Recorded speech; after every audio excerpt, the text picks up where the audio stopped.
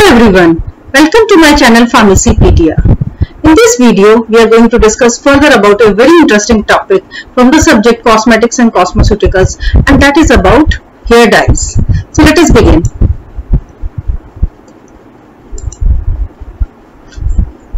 So in this video, we are going to discuss further about the part 1 of the hair dyes, that is about the formulation and the composition of the hair dyes. If you have not subscribed to my channel, please subscribe to my channel Pharmacypedia for getting further updates and notifications. So what is the purpose of using the hair dyes? Hair dyes are the chemical substances which are being used for the changing the color of the hair.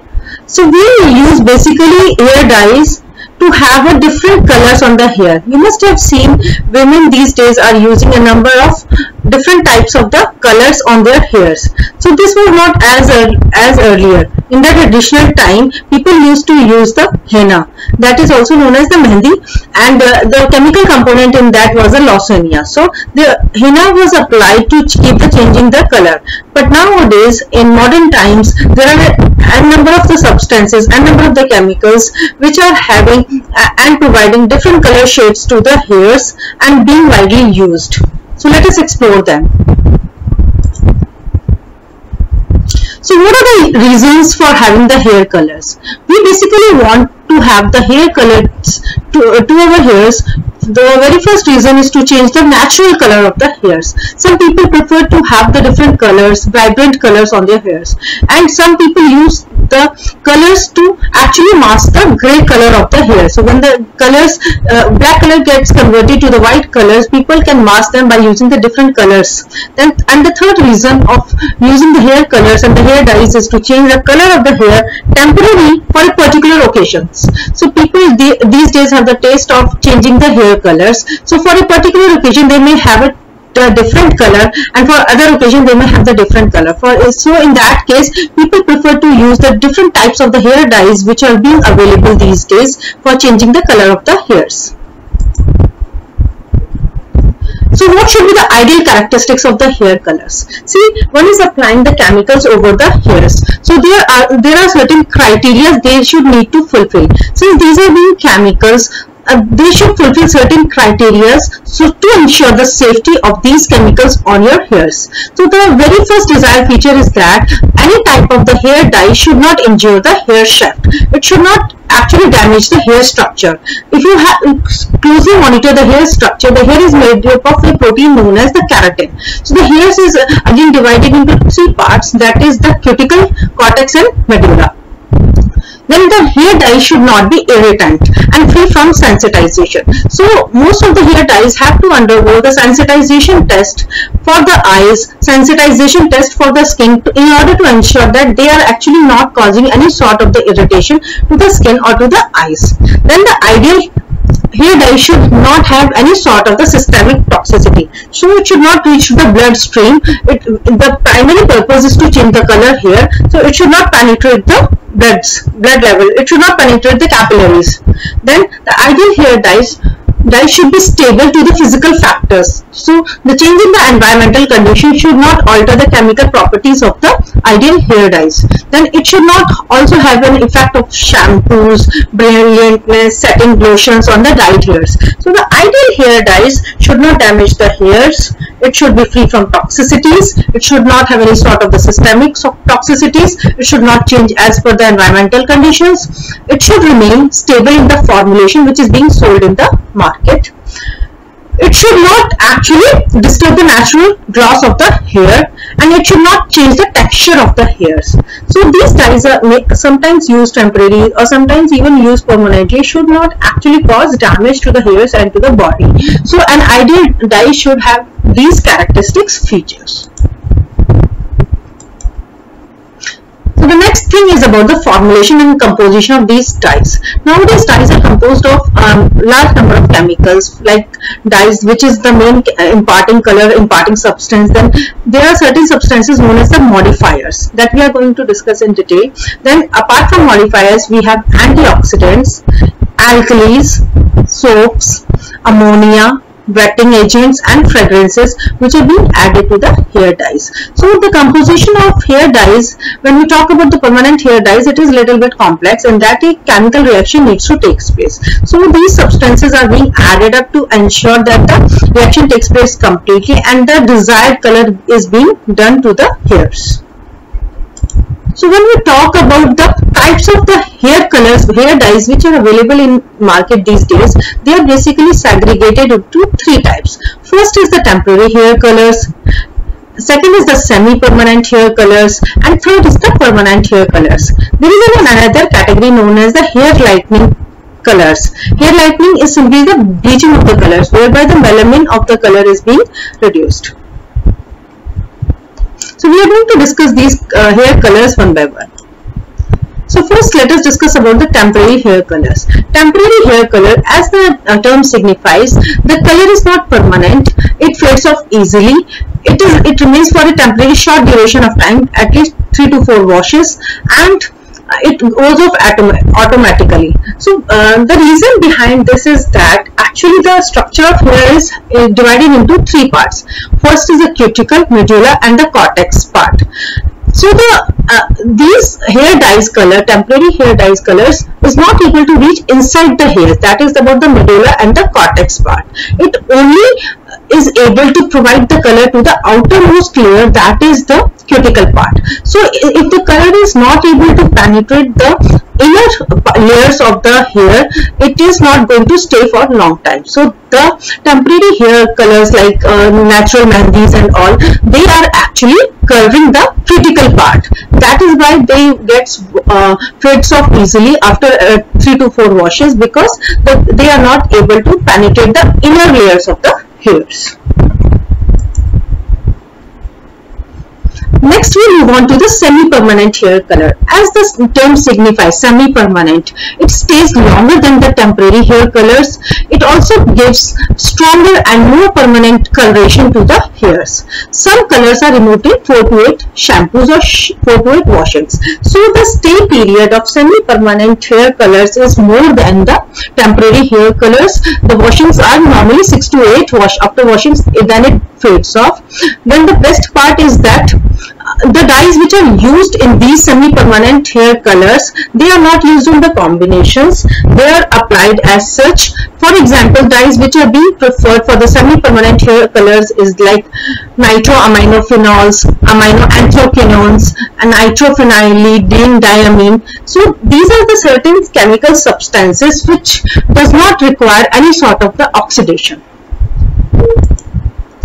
Here I would like to explain few things.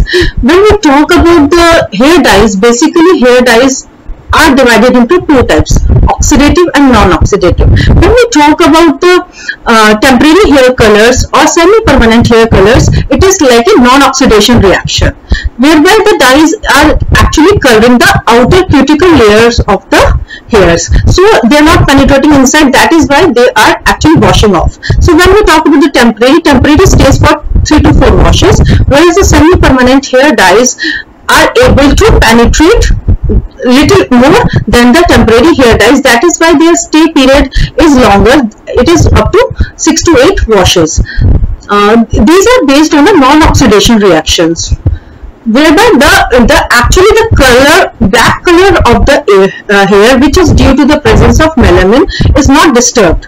So actually it is getting colored over the black hairs or the gray hairs. But what happens in the case of permanent hair dyes that we are going to discuss, that comes into the category of the oxidation reactions. Oxidation reactions means we need sort of chemicals to initiate a reaction so that the hair dyes are actually able to penetrate the deep cortex part. So once they are able to penetrate the deep cortex part, they can stay there for a prolonged period of the time, which the other types of the temporary and semi-permanent hair dyes are not able to do. These are the examples of the dyes intermediates which are used for the semi-permanent hair dyes. So you can see the wide number of the shades like yellow, orange, red, violet. Most of the dyes are from the nitrophenol derivatives and anthraquinone derivatives.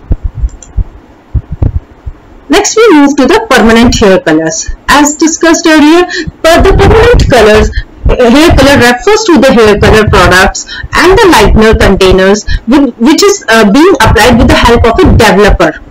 This developer is also known as the oxidizing agent along with the alkalizing agent as a part of their ammonia or the ammonia substitute.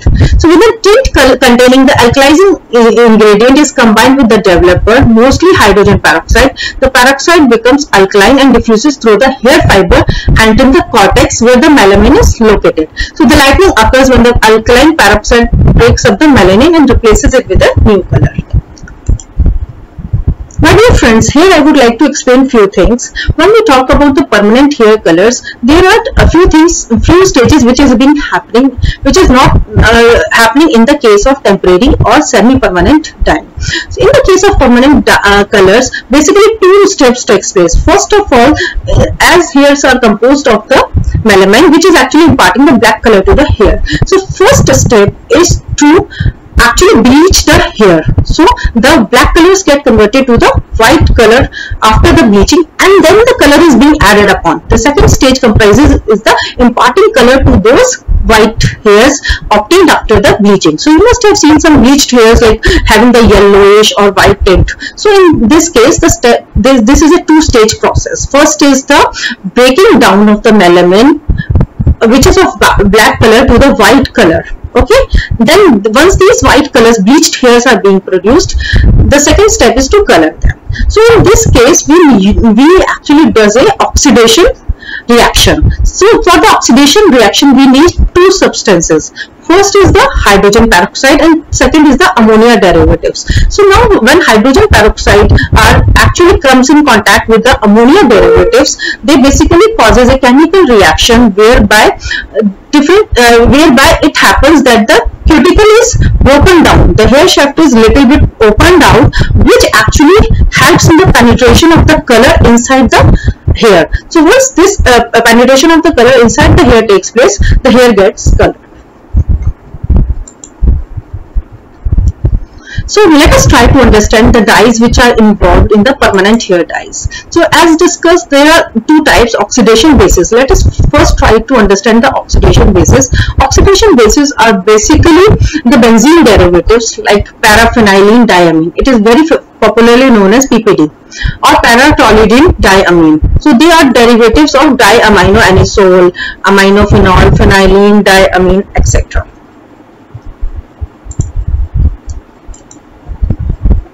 Next, let us try to understand the reactions and the formulation additives which are required for this chemical reaction to take place for causing the coloring through the permanent hair dyeing route.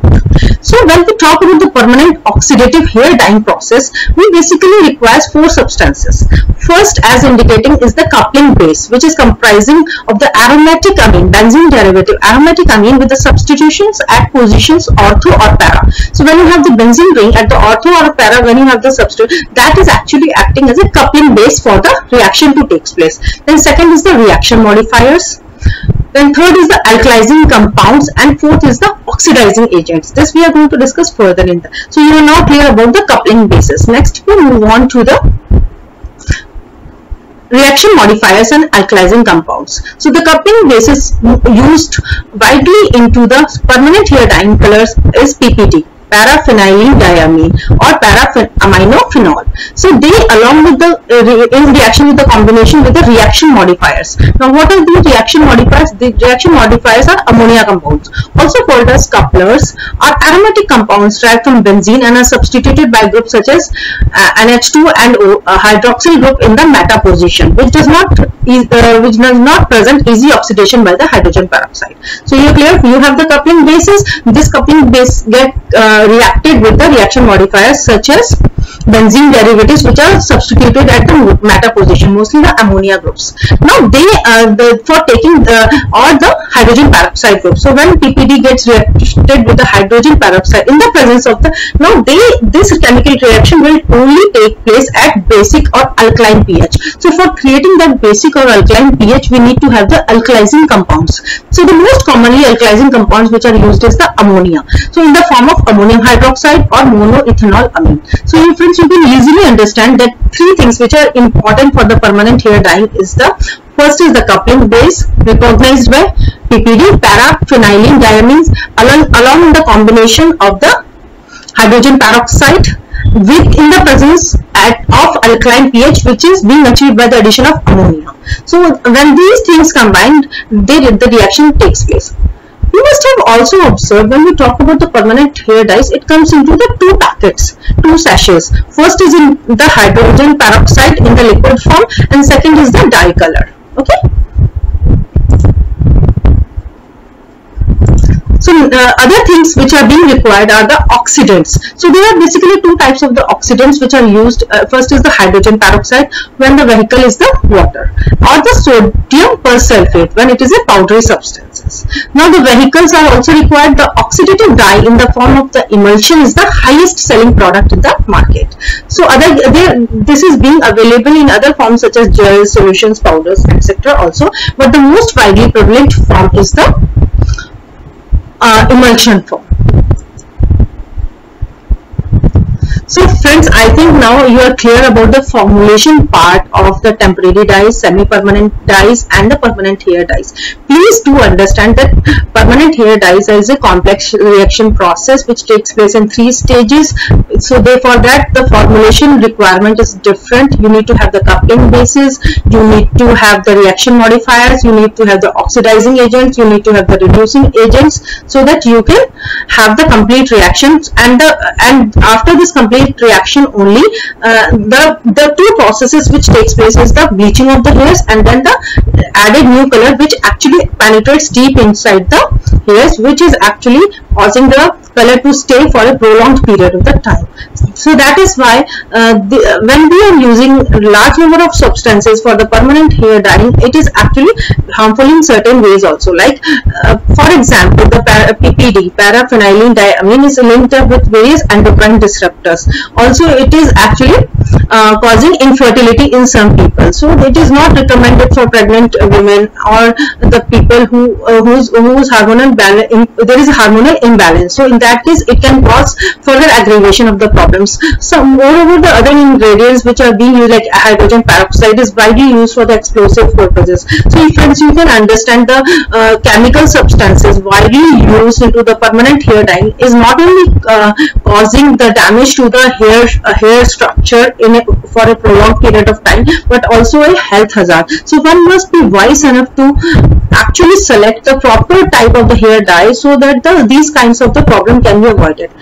What I understand is that cosmetics is the substance which we use for adorning, we use for increasing the aesthetic appearance, but it should not at all at any term it should cause harmful effect on the body. If it is causing harmful effect, there is no point of actually using the cosmetics. So my suggestion is that to all my students, that when you see someone using the permanent, do share your chemical knowledge about the various types of the harmful dyes which are being used up. In case you want to have a further discussion, I will share a further video about what are the harmful effects, and researchers have shown what are the actually harmful effects of using the permanent hair dyes colors and the chemical substances which are responsible for that. I hope this helps you. Thank you so much for watching my video. If you are coming to my channel for the first time, please do like, share and subscribe to Pharmacypedia for getting further notifications. Thank you. So if you have still not subscribed, please give a thumbs up and please subscribe to my channel.